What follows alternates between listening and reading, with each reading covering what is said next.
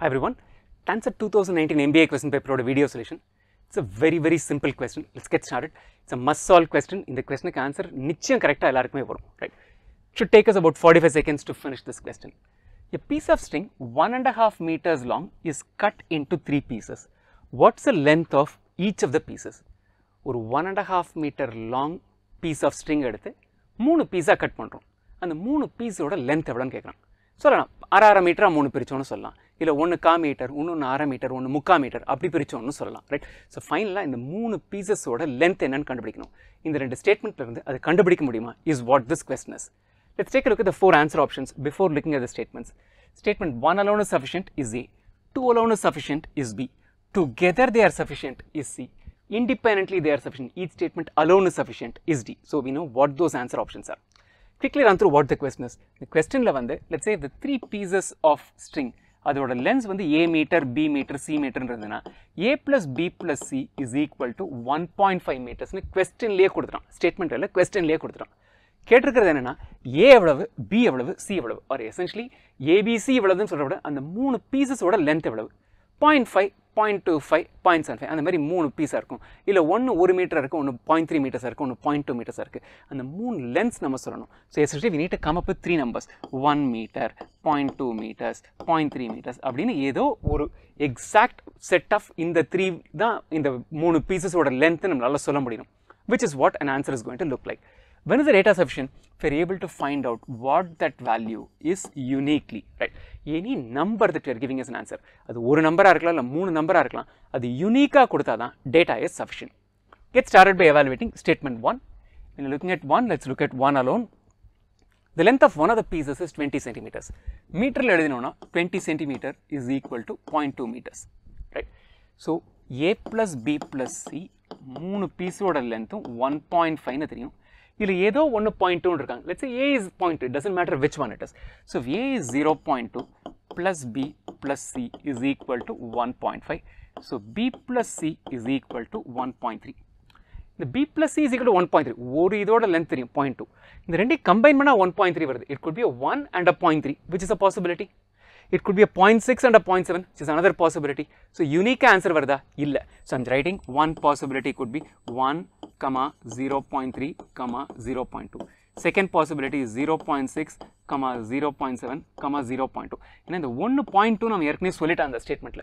So அதை மாற்ற முடியாது. மீதி 1.3 நம்ம எத்தனையோ விதத்தில் பிரிக்க முடியும்.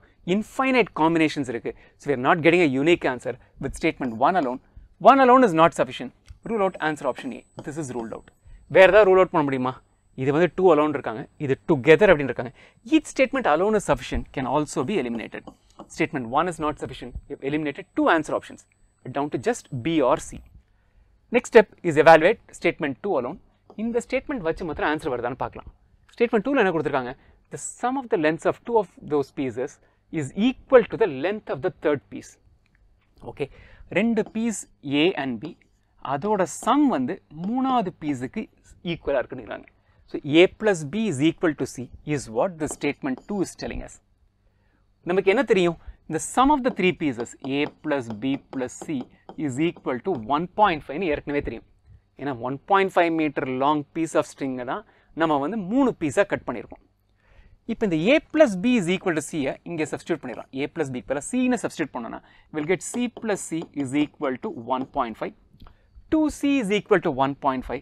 So C is equal to 0.75 meters. C 0.75 meters. அதை இங்கே சப்ஸ்டிட்யூட் பண்ணோன்னா என்ன வந்துடும்? A plus B is also equal to 0.75 meters. C ஓட வேல்யூ தெரியும். A plus B together 0.75 தெரியும். பட் இந்த 0.75 எப்படி பிரேக் ஆகுதுன்னு தெரியுமா? It could be 0.7 and 0.05. Could be 0.35 and 0.4. Could be 0.5 and 0.25. எத்தனையோ விதத்தில் இதை பிரிக்க முடியும். அகைன் எழுதி பார்த்தோன்னா we can say 0.7, 0.05, 0.75, which is one possibility. Second possibility is 0.5, 0.25, 0.75. நம்ம கிளியரா கிடைச்சது வந்து ஒரு நம்பர் 0.75 கிடைச்சிருச்சு. மீதி ரெண்டையும் கூட்டினா 0.75 தெரியும். அது என்ன ரெண்டு நம்பர் கூட்டினா 0.75 வருதுன்னு கண்டுபிடிக்க முடியுமா?